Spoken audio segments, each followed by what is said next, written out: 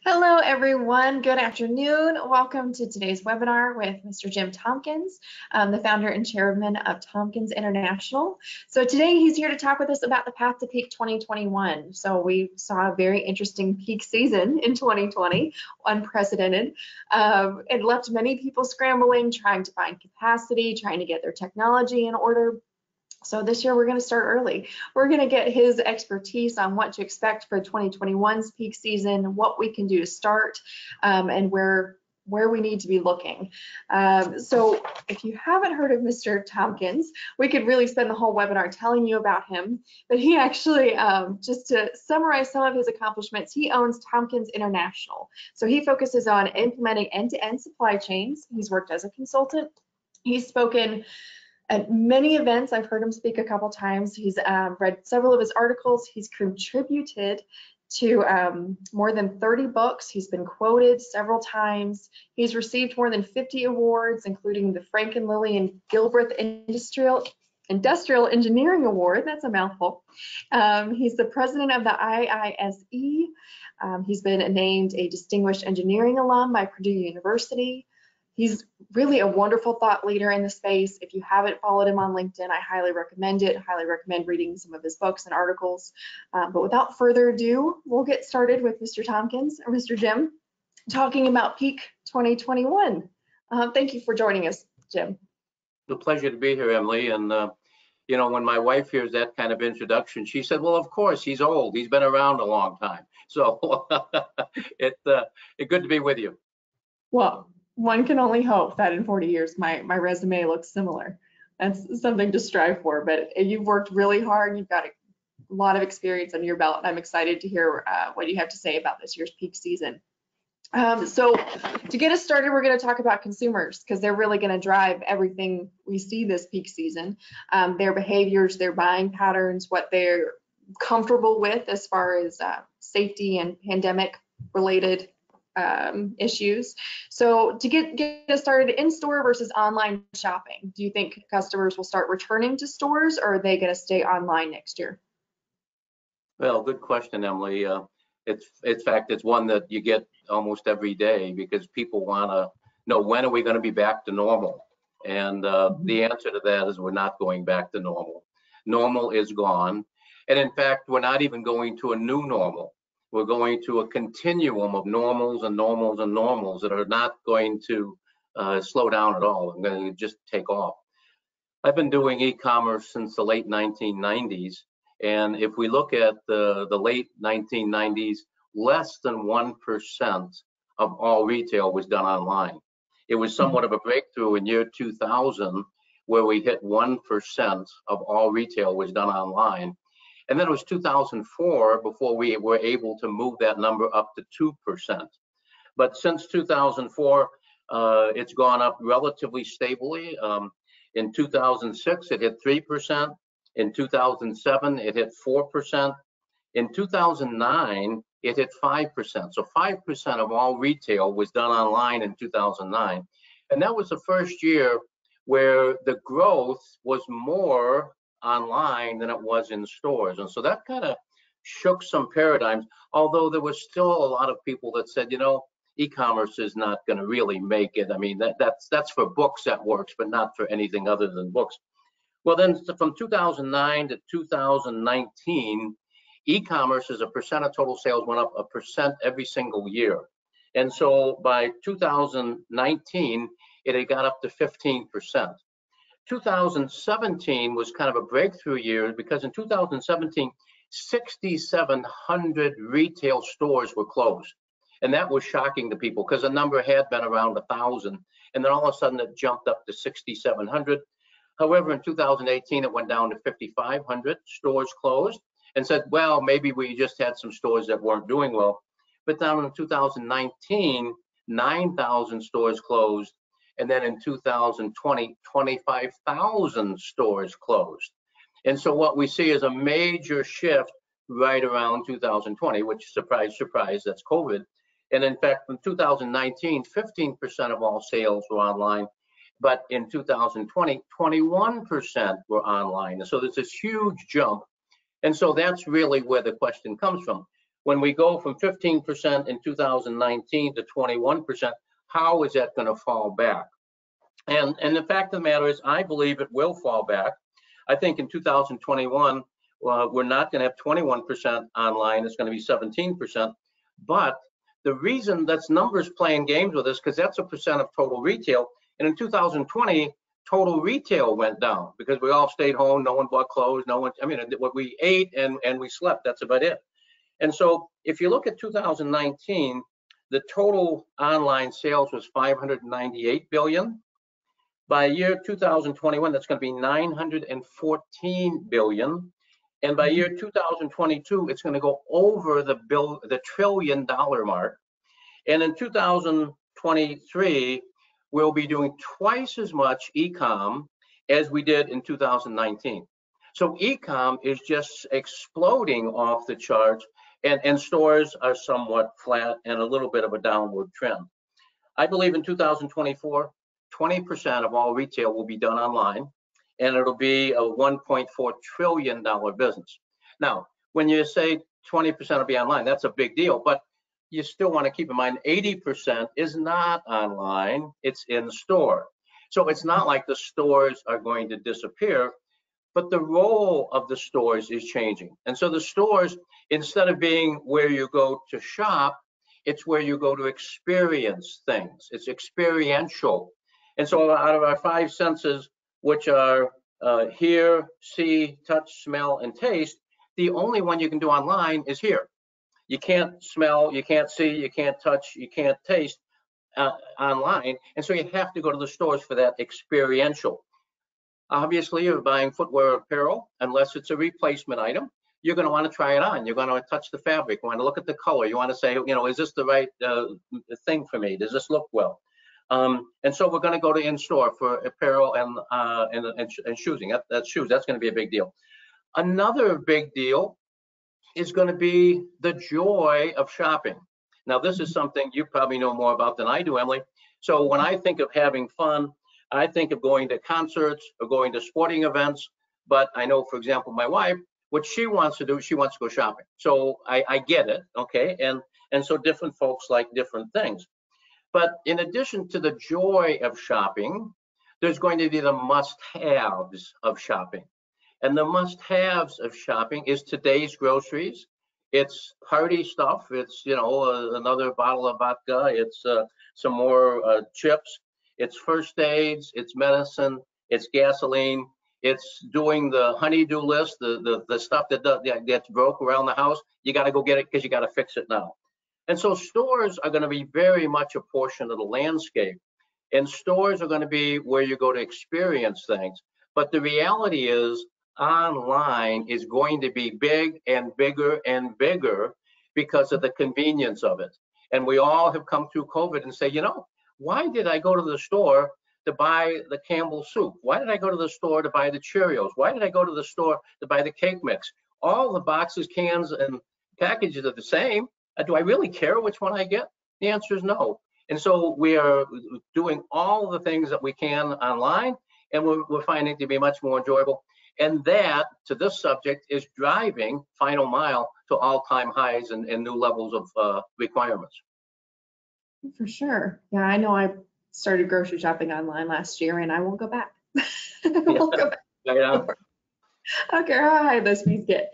So another trend we saw come out of 2020 was this buy online, pick up at curb, or I'm sorry, pick up, but BOPIC, buy online, pick up at curb, or pick up at counter, or just alternatives to having people walk around a store per se. So we saw a lot of innovation there with people trying to sell and not have people in close contact with each other.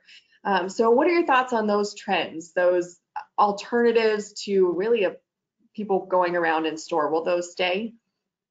Oh, yeah. I mean, those are all very important. Buy online, pick up in store is really going to become the standard approach to folks who want to go grocery shopping. Basically, the center of the store is boring. And there's no reason to walk up and down the aisle. The Campbell soup, the box of the cake mix, and the Cheerios, there's no reason to pick them. But the outer ring, the fresh, the meats, the frozen, the wine section, the cheese section, the olive sections, those are, you want to experience those. You want to pick those out.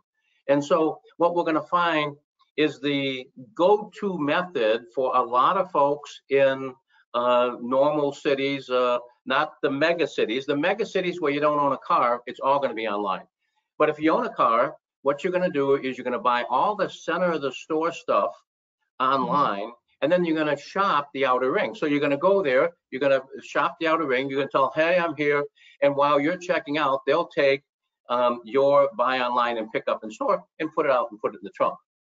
Now, when we have situations where there is curbside available, there's going to be some people when they don't need to get in the store. And so now you're not going for your meat and your fresh fruit and stuff.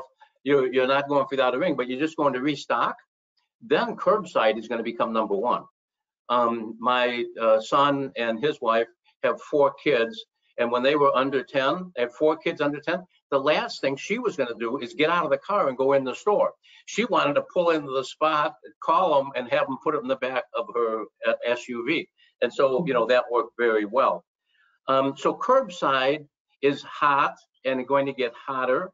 And if you have one store that only has buy online, pick up in the store, and another one that does buy online, pick up in the store and curbside, the one that has both is going to win that game. And so we need to move towards that.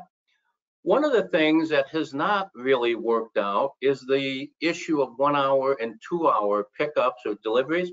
So the concept of, I got to have this now, I want to pay extra and have it delivered in 1 hour or 2 hours, that service is going to be going away because people simply don't want to have that. If they need it in an hour, they're going to get in the car and go get it and not wait for it to come.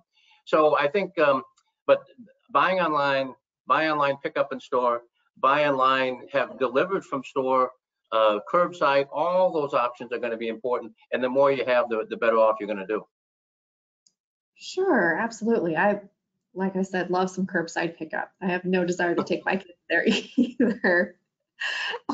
You mentioned the skyrocketing of e-commerce, that it's only going up from here. So how can retailers level expectations with consumers on those delivery times, that they might take a little bit longer to get to your house? There's no more 24-hour delivery, or get them to shop earlier in the year so we're not in that crunch time after Thanksgiving. Yeah, so the key, the ultimate objective of supply chain is to synchronize supply and demand. And so if you can synchronize supply and demand, and every time someone buys one, you sell one, you buy one, you sell one, and you really make that work, you're going to be extremely profitable. Your overhead costs will go down, and you're going to do very, very well. So the question is a key one, because the real world isn't going to just synchronize unto itself. And so you're going to have your supply, and then the issue is, how do we shape our demand so that it meets the supply and in the time frame we want it? And so that's really, really, really critical. And so demand shaping is very easy to do online. If you're going to have a sale in a store, you're going to have a buy one, get one free, or 10% off, or some sort of a sale. But you don't have control of that because you put it in an advertisement that's online, and now people come in, they expect to find it. Well, if you do it online, you can have it there now, and 2 minutes from now, have it gone. Okay, so you really can manage that demand. Now, there is some work on trying to get the shoppers to shop at different times so that we can have better delivery schedules and so forth. And that's the small thing going on, but you hit the nail on the head with the bigger picture of how do we get people to shop earlier for the peak? Because the peak is really awesome, and this year the peak is going to be a disaster. And so how do we address that? The peak, in theory, is the last 7 days of November and the first 3 weeks of December. So those 4 weeks is where way too much happens. And so what we see is people shaping the demand. You can't push that demand out because no one wants to get presents on December 28th. And so you have to pull it back. And so what we find is that, well, last year, Amazon brought Prime Day into October. They said that was because of COVID. Well, I'm sure that's a part of the truth, but they also did it because they wanted to pull that demand back. But what we saw is the retailers in their stores, Walmart started having a Black Friday sale on September 30th. Well, Black Friday is it's after Thanksgiving, for crying out loud. That's not, and so what we're finding is that you're finding great deals are occurring in September, and that's when you're going to get your best buying done. Since consumers know that, they're going to shop earlier, and that's exactly what we want them to do. So demand shaping, especially online, is very controllable, and you don't have to say 10% off on all sweaters. What you could say is 10% off on the black sweaters, because the white sweaters are selling great. No sense giving them 10% off. You get full price on those, but it's the black sweaters that aren't selling. So give 10% off on the black sweater. If that doesn't work today, and I still got too many black sweaters, do 20% off, do 30%, but move the darn black sweaters. We got to get them out of here. And so that's the world of demand shaping. Now, demand shaping can get very much more sophisticated, and you can buy demand shaping programs that allow you to look at how we should adjust these deals so as to optimize the balance between supply and demand. So it's turned into a science. It's kind of cool. Yeah, that is really interesting. So before we move on, we're going to talk about capacity. I do want to remind everybody in our audience, you can submit questions. At the end of the webinar, we will ask Jim questions if we've got time, so make sure you're submitting those throughout. But moving on to capacity, we saw a major capacity shortage in peak 2020, and you've already said demand is just going to increase this year. So, but who we really saw the shortage come from were those big national carriers, UPS, FedEx, USPS. They told their major customers, hey, you can't ship that many packages. We're just not going to pick them up anymore. And then they charged them more money. So did it result in an exodus from those carriers? Did people end up leaving those carriers based on that performance? Well, yeah, 2020 was bad, and it was really a game changer. No one planned on the growth of e-commerce that we had, and therefore no one had the capacity.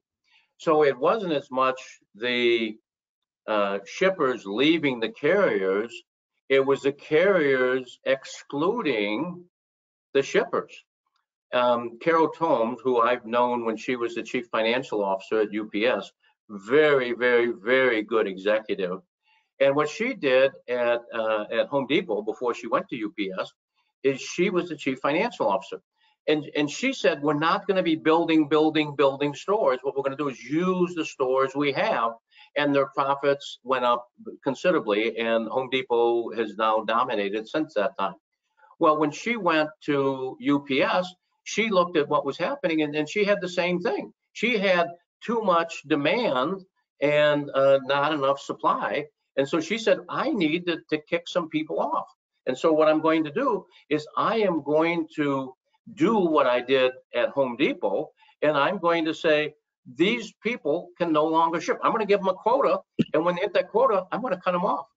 We also saw a tremendous amount of surcharges. We saw all sorts of changes in service. Instead of being 2-day service, they went to 3-day service, and they kept the same KPIs. We saw just today, we saw Federal Express for holiday 2021 put in place a surcharge for holiday. When does that surcharge go in effect? June 21st. Give me a break. June 21st is not holiday, but they're doing that. And so we saw UPS do what Carol says, better, not bigger. What that means is she wants to keep the high margin clients and lose the low margin clients. And Federal Express is doing the same thing. United States Postal Service, my goodness sakes, they've got major problems. Louis DeJoy, a good 3PL guy I've known for 30 years, is now the Postmaster General, and he's trying to turn the ship from mail to parcel but he's got this aged infrastructure, makes it very, very, very difficult to do. In fact, the post office, they used to have the tagline, "We deliver for you." I would say today, with last year's performance, they've delivered on time 65% of the time. I think they should change their slogan. It should be, "We deliver for you, maybe." And they used to have the old saying, "Neither snow, nor rain, nor heat, nor gloom of night, and the post office delivers, comma, except for a pandemic." And now they can't perform either. We've seen the hybrid models, the DHLs, the SurePost, the SmartPost, the Pitney Bowes. We've seen all of these folks have major capacity problems. And so where we're seeing this thing going to is we're seeing it travel to a situation where regional carriers are becoming key. And so regional carriers are going to be getting more and more and more of the share of market. And what those regional carriers need to do is they need to be scalable, they need to be flexible, they really need to look at their space, their equipment, and their delivery promise, and then they need to perform. The fact of the matter is COVID-19 was a stress test for supply chains and for final mile. Holiday 2020, we failed. 2021 is going to be worse. And so this is coming, and we have to prepare for it. In addition, there's changes that are taking place. What used to be B2C what used to be B2B is turning into B2C. It was a business thing, but guess what? You don't pick up your paper and pens and pencils and so forth at work anymore. You now have them delivered to the home. What we're seeing is what used to be truckload is now going less than truckload. What we're seeing is that we're finding a lot of direct-to-consumer from consumer products companies is going around the grocery stores. And so there's these shifts that are taking place that are very significant. 2021, we do not have the capacity to get it done, and the nationwide carriers are not doing the job. And so come on, regionals. That's where the potential is to really make things happen. Absolutely. And I think I just heard you answer part of this question about the best alternative to a large national carrier being the regional carriers. So what are some of the benefits of going with regional carriers? Cost, control, what can a shipper or retailer expect when they move to a regional carrier? Yeah, so the biggest deal here is that the game has changed. In the old days being 5 years ago, you had two choices. You could either have something delivered quickly and expensive, or you could have it delivered inexpensively and slow. And so what Amazon has done to the consumer, they have spoiled them, and the consumer now wants fast and cheap. And I said, no, you have two choices. You go fast and expensive, or you go slow and cheap. They said, yes, that's right. I want fast and cheap. And well, we don't have that. I mean, what are you going to do? Make the trucks travel faster? I mean, how do you do that? Well, you can't do it by changing the speed of the vehicle. What you have to do is change by the distance the vehicle travels. And so what we now have is urban logistics. What we now have is distributed logistics, where instead of having 3 big distribution fulfillment centers in the country, you now have 12. And so you have a large number of facilities where you have inventory. And so the distance that you're traveling is less far. And if you're traveling less far, why do you need a nationwide carrier? What you need to have is you need to have a good network, and then you have to have a regional or local carrier. And so what we're seeing is the costs and the quality comes from doing the right job, which is distributed logistics and urban logistics.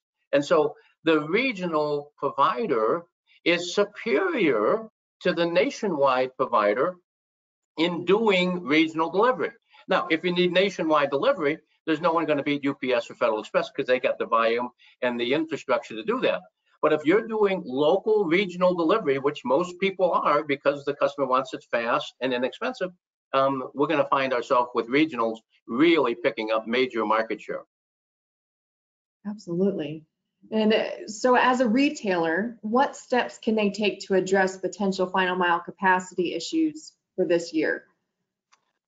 Well, first of all, it's not too early to start now. I mean, we have to start now because we're not the only one looking for this. I mean, there's a lot of folks looking for it.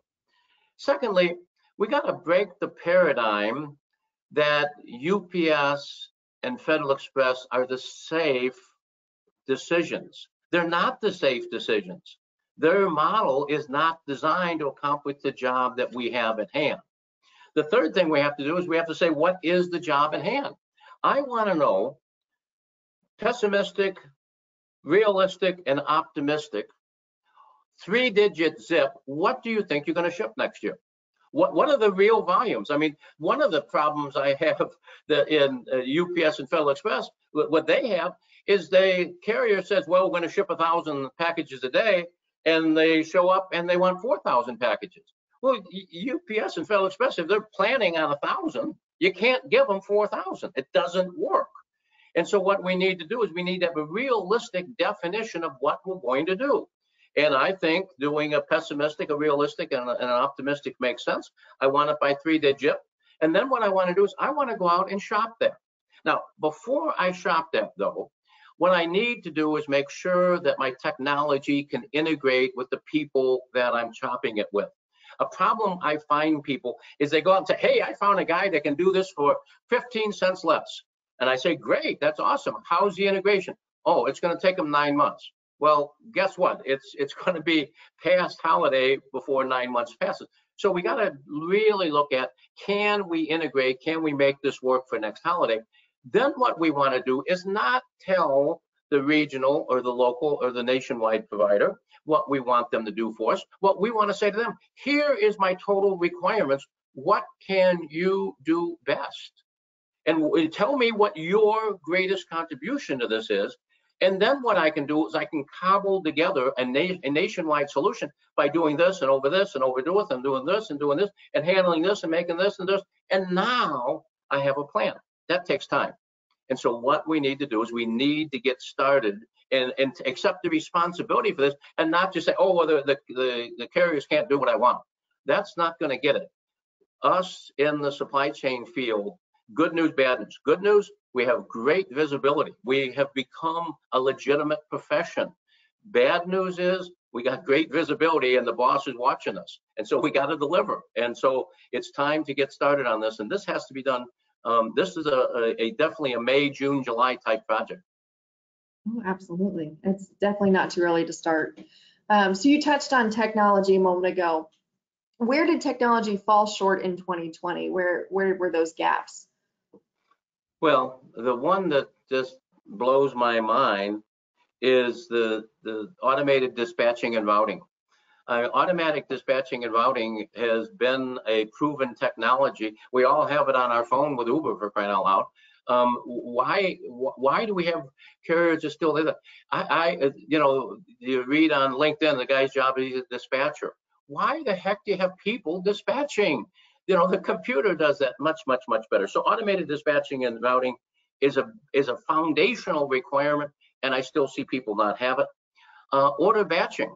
They say, well, they can handle this job well and this job well. Yeah, but the driver wants a route. And so we got to batch some orders up and make that done in a way that's optimized for the routing. The third challenge is the challenge with real-time visibility.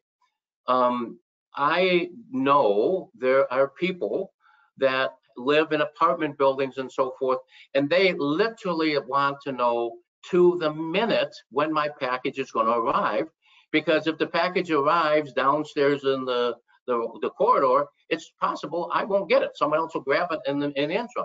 And so they get a notification, your package is going to be delivered in 4 minutes. They're putting their slippers on and they're running down to the front door, so they're there to take their package. And if you don't have that real-time visibility, it just simply doesn't work. And so those are the three that make me most frustrated, because I'm saying, come on, guys, we can do this, but you got to have the technology. Without that technology, you got a problem. Yeah, that technology is available if people just aren't using it correctly. Exactly. So as companies are preparing now, because we've already told them you got to start now to prepare, what technology should they have in place for this peak season in 2021? Well, yeah, you should have those first. Now, once you have those, yeah, good. I agree with that. We then should have the ability to let customers self-schedule. Okay, and so I can tell you that you can come anytime tomorrow except 9 to 10 and 2 to 3, because 9 to 10 and 2 to 3, I got a Zoom call and I can't get up and answer the doorbell. Okay, and so we let the customers self-schedule. We got to really look at the driver, and so we got to streamline the driver's workflow. We got to streamline the driver communication. We want to streamline the driver payment and the closeout. So we got to make technology help the driver in running their independent driving business.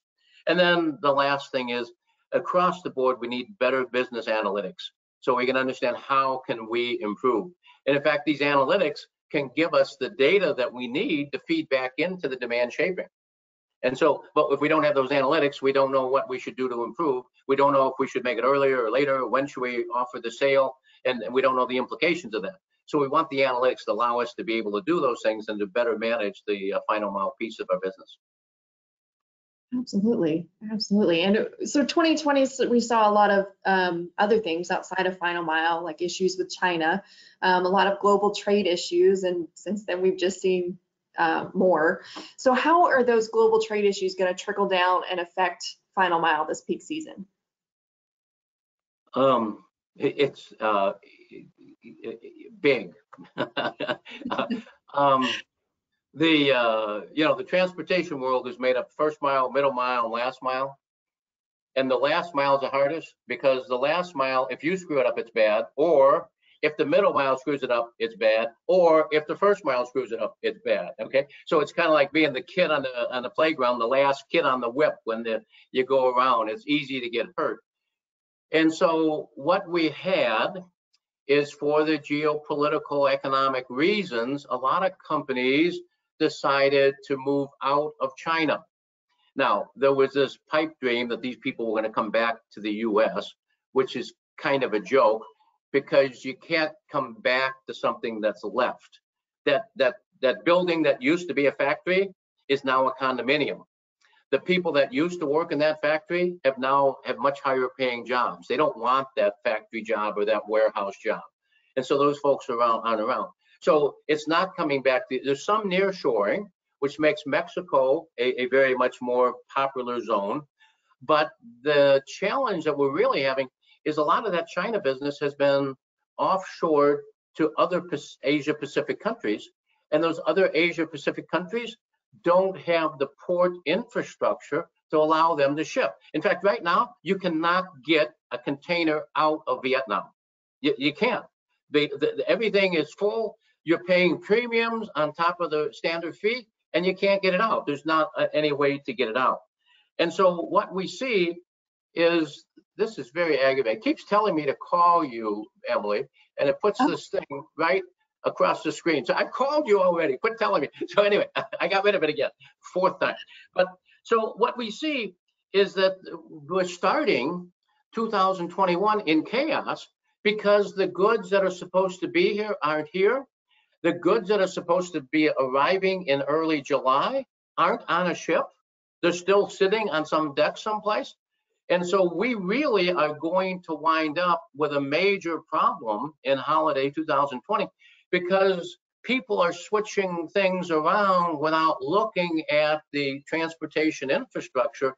And therefore we have, I mean, other than allocation on a ship, containers, pallets, drivers, and gasoline were in good shape. We have no problem. Oh, pallets, I forgot pallets. We don't have any pallets either. But I mean, you know, it's absolutely ridiculous what we're trying to live through. Yeah, we're out of cardboard too. Yeah, cardboard. Yep, I stand corrected. You're right. We'll get there. They're one thing at a time. But so global trade, port congestion, that's also been an issue this year. That's going to push things down in the final mile as we keep going through that. Well, I think what we need to do is make sure that our supply chain is truly end-to-end visibility. The word chain is an awkward word, although I've used it for many years. I'm not sure I should have, because a chain indicates a link, a link, a link, a link, a link, and it's a bunch of points touching each other. Where what I really want is I want this link and this link to know what's going on without having it pass through all these other links. So it's really not a link, it's really a network. So what we need to have is greater visibility of the entire network, so we know in advance of what orders we're going to be able to fill and what we're not going to be able to fill because we don't have the inventory. The inventory that we have, we got to sell it early. And so let's do demand shaping and give 10% off on the stuff you got. The stuff that's not coming until October, don't mark it off because you don't have it yet. Wait. And so we really got to be much more intelligent about how the overall supply network is working than we traditionally have. Yes, for sure. For sure. So we're going to move into some of the pre-submitted questions or the submitted questions from our audience. So starting with, let's see, from Terry, what part of the supply chain is showing the most resiliency, both historically and in these tumultuous times? Wow. The Carolina Hurricanes won a hockey game last night, and the towel they gave us when we went to the game was resilience. So if I knew that question, I would have brought my Carolina Hurricane towel up. But well, it's certainly not transportation. The last mile, the middle mile, the first mile they're terrible. It's not our suppliers, because our suppliers are dealing with the same things we have. It's not supply chain planning. So I guess it would have to be in warehouse, distribution, and fulfillment execution. They have the most resilience because they have been planned the most upon optionality. And so optionality, different than optimality. Optimality, so I'm going to optimize this. Optionality means I'm going to provide options. And so if this happens, I'm going to do this. If this happens, I'm going to do this. If this happens, I'm going to do this. And so in fulfillment and distribution, what we're able to do is we're able to adjust to what the requirements are of the day. And so that has given us the greatest resilience. And so warehousing and distribution and fulfillment is doing well if they have the inventory and they have someone who can deliver the product. Absolutely. Now, this one comes in from Mike. If I were to create a last mile delivery company today, what are the 3 main focus areas I should be considering? 3 major focus. Number 1, in fact, I don't want to be cute, say this is number 1, 2, and 3, but so I'll give you 3. But the number 1, 2, and 3 is really the driver. The company that has the drivers is going to win the game. And so think about what you can do for the driver. Now, in support of that driver, number 2 would be technology. You have to have the technology between the shipper and the final mile company, and between the final mile company and the driver. You need to have that technology in place. And then I guess the third one is you really need to know your customer. It's not an RFP response. It's getting to know what are their requirements, what do they really need to have done, and to really help them develop a customized logistics solution, because that's what's going to work. So yeah, I'd say drivers, technology, and know your customer. Great, thank you. All right, I believe we have time for just one more question. This one was submitted by Adrian. Is the white glove method of delivery expected to rebound this peak season? Yes, and what we're finding is a variety of terms around white glove, over threshold, out of box, over threshold, out of box, assembled, and so forth. But absolutely, look at the home gym, look at the home office, look at the upgrades in television sets. Okay, these are all things that require white glove delivery. And so I see a major problem out there is the capacity in white glove delivery. We really need to define our services well. I know my wife and I bought a new bedroom mattress and box springs, and that's on the second floor of the house, and we have a high stairway. And I certainly didn't want it delivered to the garage. I want it delivered to the second floor. And by the way, I would like you to take the old one away because I don't have anything to do with it. Well, the company doesn't do that, but for $50 to the two drivers, guess what? Those two things disappeared. And so we need to really understand what is it that we're offering, what is the service, and then how does it really work? And they shouldn't decide what really works based on what the final mile company wants. What does the consumer want? You know, why don't you add $50 to delivery and tell me it includes the haul away? Because that's you need to do that. And so I've seen some people that say we do assembly, but we won't plug it in. Well, how do you know if it works if you don't plug it in? I mean, we need to look at how does White Glove work. So White Glove needs substantially new set of eyes, and it needs to be done in a way that really is conducive to what the consumer's needs and desires are.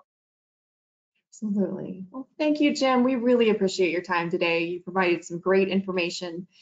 We will be sending out the recording of the webinar for anybody who wants to share it with colleagues or friends. If you have any more questions for Jim, I'm sure you can find him on LinkedIn. His company is Tompkins International, so you can find them online as well. And thank you. I hope you have a wonderful Memorial Day weekend. Thanks, Emily. Good seeing you.